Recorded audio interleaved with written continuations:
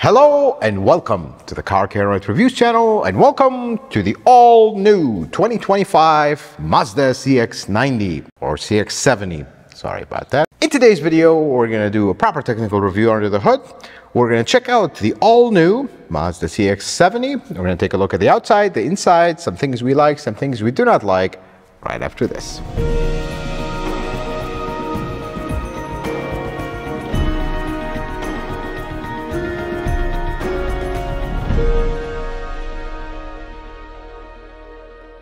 Let's start our technical review under the hood. Now, the CX-90, CX-70, we'll talk about that part in a bit.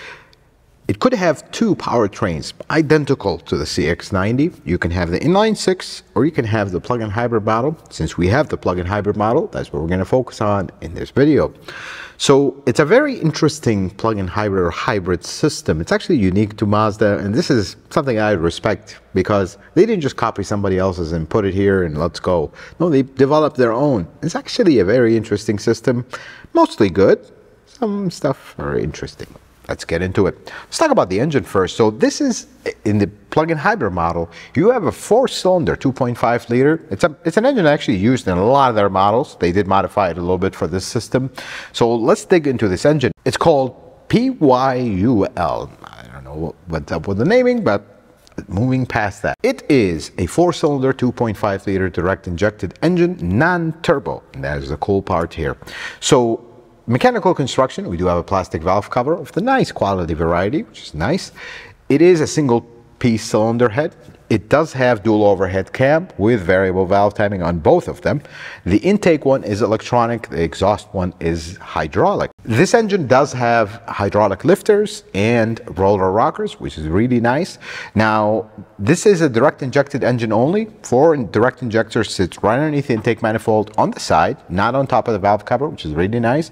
The high pressure fuel pump is on the side, or it's a little housing, so it's not actually on top of the valve cover, which is really nice. It just gets it out of the valve cover way. The thing with this engine is it sits so far back into this that you have a giant space in the front because they're trying to get the engine past where the axle or the wheels are. That helps with the driving dynamic of this car, which helps is the word here. Let's talk about the transmission. The transmission here is an 8-speed regular automatic transmission. No ECVT, no nothing. It's just a regular transmission, but it does not have a torque converter. And with that, let's dive into the hybrid system because that's where the true magic is. And I think the system is unique. Does need some work, but it is unique. So this is a single motor system, a one motor system with two clutches, and that's the unique part here. So sitting between the engine and the transmission, you have the electric motor, and between the motor and the engine and the motor and the transmission, you have two clutches. Here's how the cool part is, and let me dive into the driving modes, and this will start to make sense how that works. So let's say we're driving in EV mode. Engine is off, the battery is charged, we can drive in EV mode. The clutch between the motor and the engine will disengage, so now the engine's shut off and it's isolated, but the clutch between the motor and the transmission is engaged, and we're supplying power to that motor, and that's driving the transmission, therefore driving the car. But the coolest thing that I don't see other manufacturers do this, maybe because they don't have an 8-speed transmission behind it, it'll actually start shifting in EV mode. It is such a cool thing, feeling-wise and just efficiency-wise. Wait, instead of having the engine drive the transmission, we'll just have the motor drive the transmission, and it'll shift, and it'll feel like a completely normal car. Such a strange feeling in a good way. That is, I think, the genius of this, that they shift the transmission. And then if we switch to another mode, hybrid driving, so both the engine and the electric motor are driving back and forth, the clutch between the engine and the motor will also engage, and now the engine and the motor can drive, or the motor can charge, and they can go back and forth kind of in a hybrid fashion. But then when you get to a point where the battery is completely depleted, we need to charge it. The engine will drive the car, both clutches will be engaged. However, the motor will be generating because it's going to be turned by the engine, and we're going to be able to charge the battery. And then there is another mode, which is the coolest thing, and I'm really happy that they did this. you have charge mode in a way. So that mode, it's a little button in the dash, you just push it, and it actually allows you to set how much you want to charge the battery to, which is super cool, something we don't see in a lot of plug-in hybrids. So what it's going to do in that mode, it's going to force the engine on, it's going to force both clutches on, and it's going to actually keep the engine charging the battery at all times until you reach the desired level of charge that you can set from 10% all the way to 100%. That is super cool, because then you can drive the car and charge the battery, and then later you will have actual EV range from the plug-in hybrid part. That is super cool. You're on a trip, wherever the case may be, you actually charge it as you're reaching your destination. You don't have to plug it in. That is super cool. Now, of course, your gas mileage will suffer because you have tremendous load on the engine. It's running all the time. Your gas mileage will come down, but then you make it up by having EV range without plugging it in. That is pretty cool. Now, this engine, there's something cool about it. It has two starting modes. It does have a starter. See, most hybrids or plug-in hybrids do not have a starter. The motor will just start it. But this one, because of the single motor orientation, it will actually have a backup starter. When the engine is cold, you'll hear it run the most. So you can start the engine with a regular starter, or you can disengage the clutch from the transmission, engage the clutch between the engine and the motor, and then the motor spins the engine, starts it, then we start driving with the engine. Now, the HVAC system in this car, it's kind of a surprise. Same thing with the CX-9. I mean, it's the same car. It's very simple. It doesn't really have a heat pump or anything. Instead, here's what they did. Kept it simple. Not perhaps the most efficient way, but this is not an electric car. So you have an electric compressor. When you're driving EV mode, you need to cool the cabin. You just can come on independently of the engine, and we're good. But we need to heat the cabin when you're on an EV mode. It's going to actually turn on a coolant heater. In electric cars, that is a bad idea. But in here, should the range deplete rapidly, you have an engine. So it works. And it works very well because it keeps things very simple. It's just a little heater, heats up the coolant, and we're good to go. If we run out of range, engine comes on. And I like that. So here's what's happened as a result of that. This has a lithium-ion battery that sits underneath the car. Pretty big battery, and that's standard for plug-in hybrids. So how do we cool and heat the battery? That is very important. Again, in electric cars, a lot more important, but in plug-in hybrids, equally. So they're going to actually use the refrigerant to cool that battery, and they're going to use an electric heater to heat up the battery as needed. Keeping it very simple. I like that part.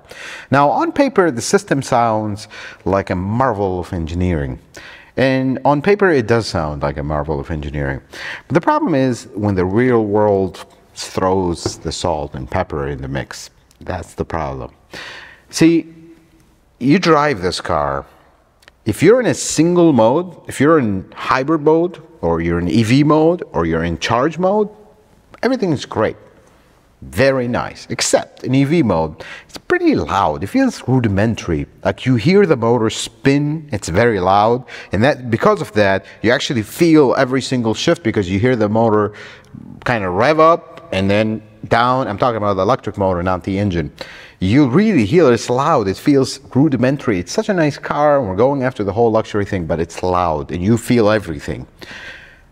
But the problem happens when you start going into hybrid mode, where we're going back and forth, back and forth. You're driving in hybrid mode. The engine is off. You're in EV mode. You took off, and then you accelerate. Here's what has to happen. Everything stops.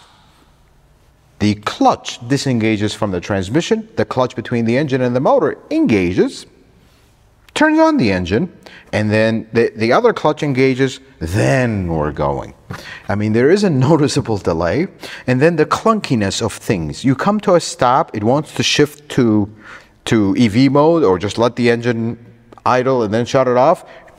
It just, you feel it. You feel every single transition of the system, and they're slow. I feel like they can refine this, and in the CX-90, they did issue a software update on both the inline six and this to kind of make things a little smoother. It feels like this particular one didn't get that update. It's unknown why, but it is very clunky. That's the only, it's not refined. I mean, you look at this beautiful car, how it looks. This and the CX-90 are basically the same. it's such a beautiful car, so refined. They're heading in this direction, but the powertrain needs more refinement. It has to be said. Now, one note between this and the inline six. This, on paper, sounds 100 times more complicated than the inline six, but that is so far from the truth. Folks, this is a very basic engine. I mean, it doesn't even have a turbocharger. It's tiny. You have tons of room around it. It's very basic, and it's old school, actually, this engine, a little bit on the old school side for Mazda, at least. They've been using it for a long time. And the whole hybrid system, it's actually not overcomplicated. For example, you don't have a heat pump. You don't have all fancy stuff going in the battery to do. No, it's very, very basic. So comparing this to the inline six, this is actually simpler. And I'm hoping long-term reliability will be better. So at least we have other options than the mega complicated inline six with its 48-volt system. And then something, just small note to Mazda, actually mostly. So this car, and equally the inline six and the CX-90, or the same car. So this engine cover has a very fancy hook where you could open it and hook it up, and it looks wonderful. Except there are two problems with that. Every single repair procedure on this car, step number one, remove the engine cover, which actually just pops right out. And the second thing is, I feel like gimmicks like this were made to impress the press pool or a press fleet, or however you want to call it. Ooh, look at this fancy cover. It's actually completely redundant, and I wish we would have not made things like that. It just doesn't make sense at all. Let's take a look at the outside and the inside of the CX-90, the CX-70, and before we even get into it, let's drop that, the CX-90, CX-70. This is a CX-90 with the CX-70 badge, and as we look through it, you'll start to see what's going on with the world with Mazda today. I was completely shocked when I saw this car. However, talk about that a little bit in the video. Let us just pretend we don't know that fact, and we're going to keep going. Very nice looking car, just like the CX-90. Sorry, we said we were not going to mention that. I really like their new design language. They're trying to position themselves into the luxury market. And I don't know about you, but at least in my humble opinion, this is quite a looker in the front. I mean, it is an elegant design. Look at this headlight, how small it is. It's just, we've reviewed two Mazda CX-90s, and by the way, this is exactly the same. I really like how this looks. I love this hood line that comes here and just curves. It's a really good looking car and has a very exotic shape. Now on the side here, we do not have painted wheel arches or the bottom, which is okay. Of course, they still display what kind of Mazda CX-90 or CX-70 this is. Plug-in hybrid vehicle or inline six. These are the two powertrains as we talked about. The doors are still not the most solid door feeling wise. Of course, nothing wrong with it, but and the handles are a little bit on the cheaper side for a car that we're trying to push it as a luxury car. However, this back door opens 90 degrees. This is the coolest feature of any car we have ever seen. This is a feature that is actually simple to make for the manufacturer, but it's so useful. I mean, look at this entrance. Put the seat up. This is super wide and super nice to enter. I think every car should have this. It is one of the coolest things. And then the charging door is massive. I don't know why manufacturers do that.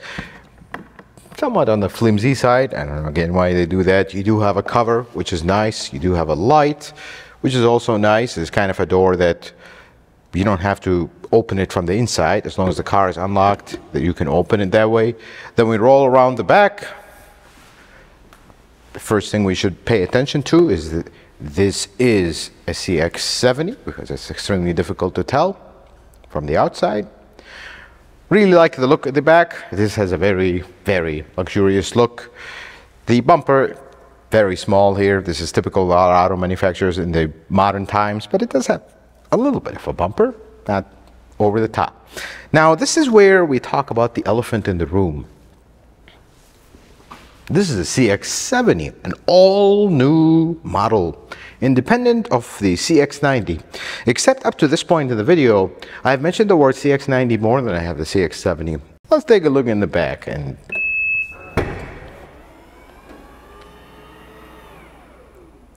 where's my third row seat?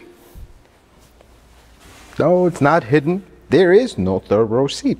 And if we pull this and pull this, which is very super afterthought, you have storage there in a very interesting fashion. I wonder if this comes up. No, it does not. So let us just not keep mentioning the CX-90 here. This is a CX-90 without third row seat. Would it cost exactly the same or more if you go to the base model?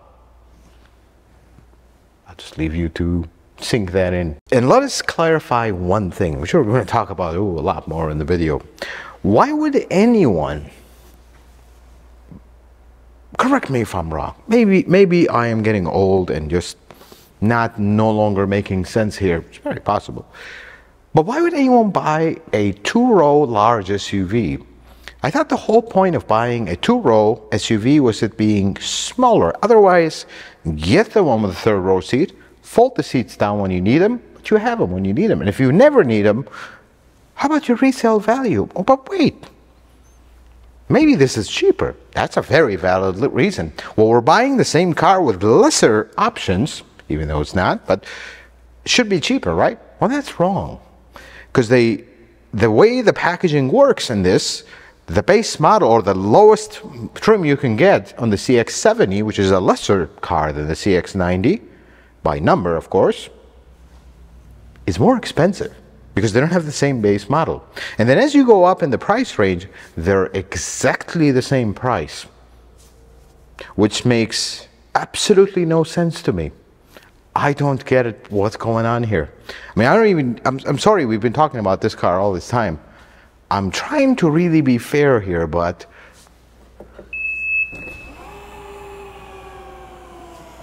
this part makes absolutely no sense. This is not a CX, this is not a different, but it's exactly the same car with no third row. Let's look at the inside, for example. The same exact interior of the CX-90 with some different colors and whatnot, but I don't understand. I mean, the CX-90 is a very nice car. It's not perfect. No car is ever perfect. Same silly shifter here. Same everything, even though in the CX-90 some of the lower trims don't have touchscreen. This one, they're all touchscreen, and this has very nice red leather, the nice seats, very comfortable, super comfortable second row. But this is CX-90.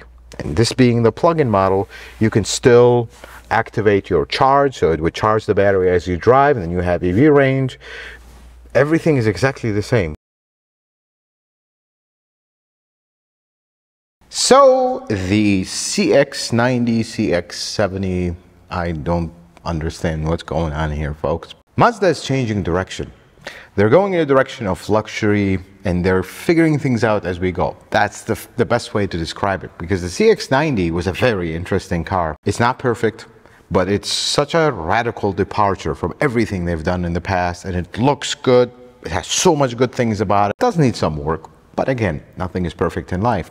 Then they made the announcement of the CX-70, which is an all-new two-row SUV. I mean, we've been assuming that it's going to be a CX-60 like the European market. They're going to kind of relabel it, and it's an an exclusive car on its own. Yeah, maybe it'll share the powertrain with the CX-90. That's fine. They just developed this engine, both the inline six and but no. Folks, first let's start with an apology to you, my awesome viewers.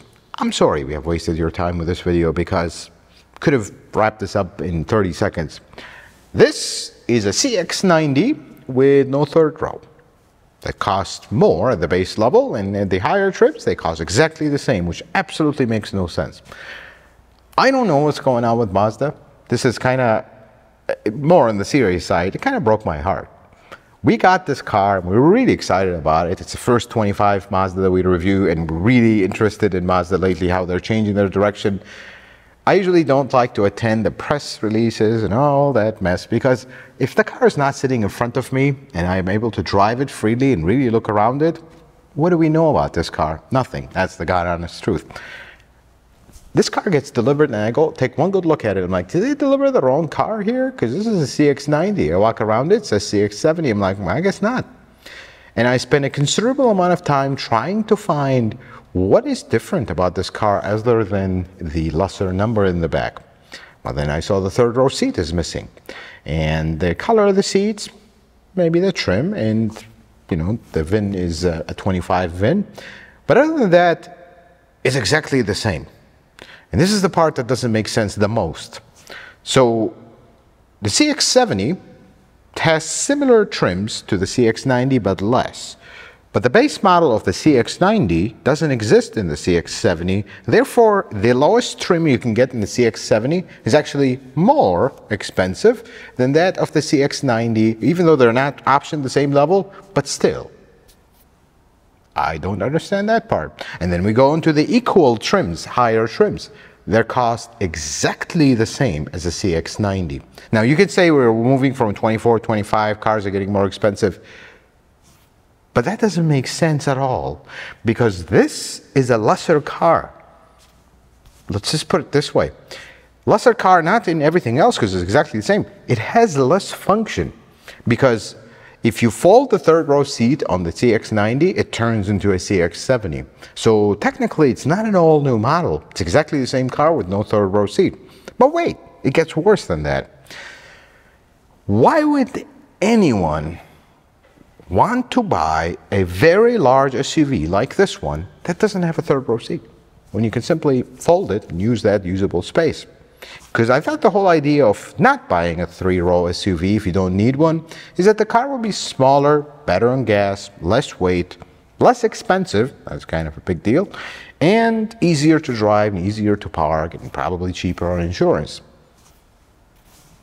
I don't know what's going on with Mazda with this one. I am completely shocked. This goes against everything they have been doing. They basically just, okay, well, we have the CX-90. It's kind of had mixed reviews because we're really changing our direction. So let's just change the badge, remove a seat, and let's call it a new model.